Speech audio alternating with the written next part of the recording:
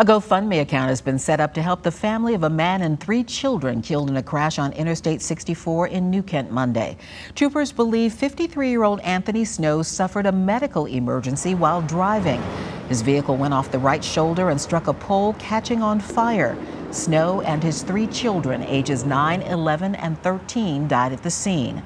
According to the GoFundMe page, the children's mother, who was a front seat passenger, is currently at VCU Medical Center with serious injuries.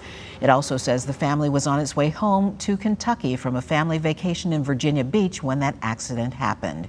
So far, the GoFundMe to pay for funeral and medical expenses has raised $14,000.